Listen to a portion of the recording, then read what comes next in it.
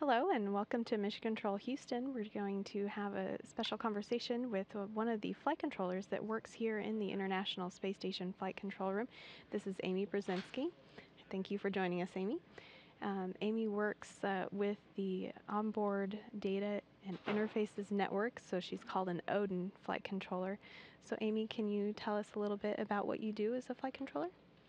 Sure. As a flight controller, it's my job to monitor and command the space station, specifically for the CDH system, for the command and data handling system as an ODIN. I'm responsible for monitoring over 48 computers on the space station that control the space station and all its systems.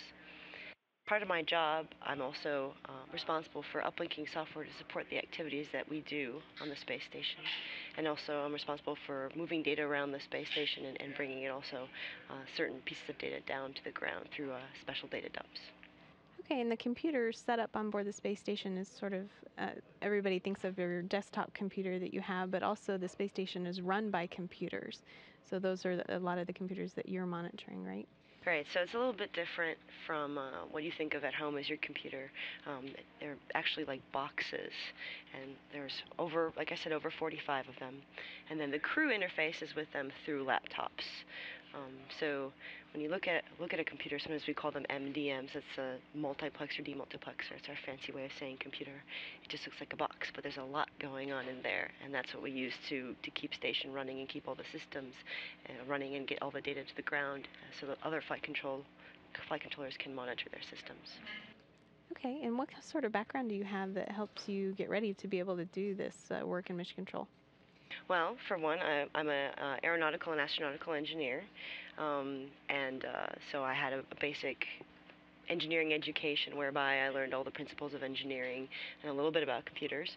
And then when I got here is really when a lot of my training really began. I went through 2.5 years of training to become an ODIN, and I learned all about the computer systems that we have on board, the networks. We use 1553B networks, which is kind of an older but very robust network used in a lot of space and aircraft systems.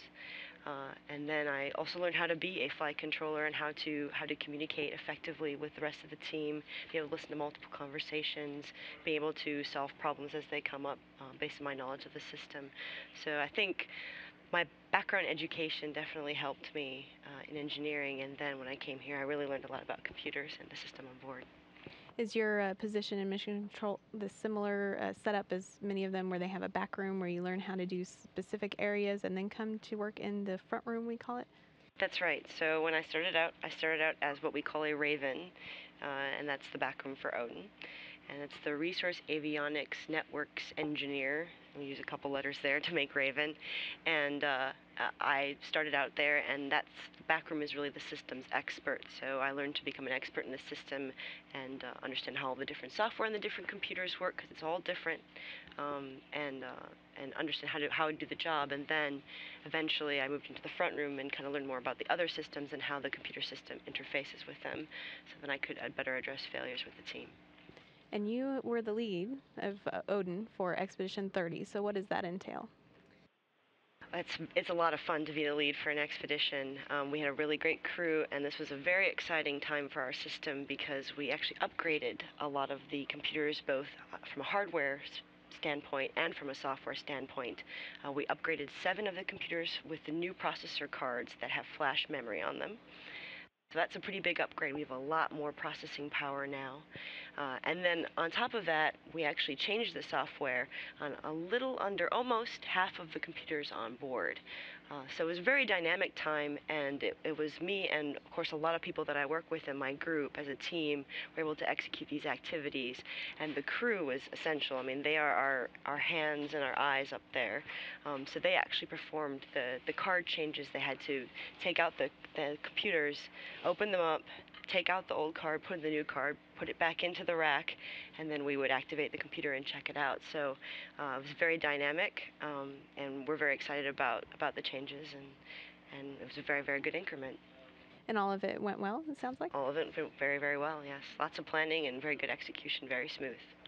And from what I understand, it's the most transitions that we've done in a certain time period? That's right. So in total, we had on the U.S. computers 4 software transitions, and that's a record for the most ever done in an increment.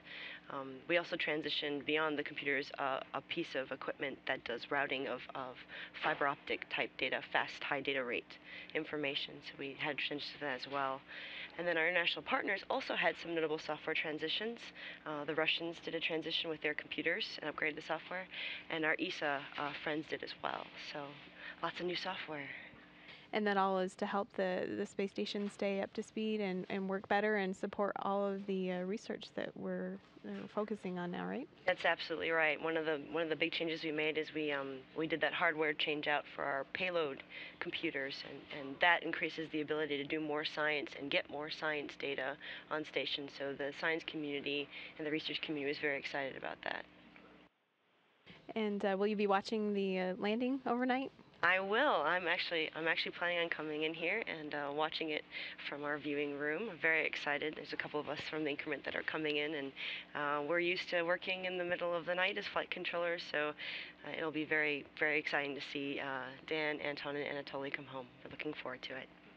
Well, thank you, and congratulations on the successful increment, or expedition as we call it, and thanks for telling us more. Thank you very much.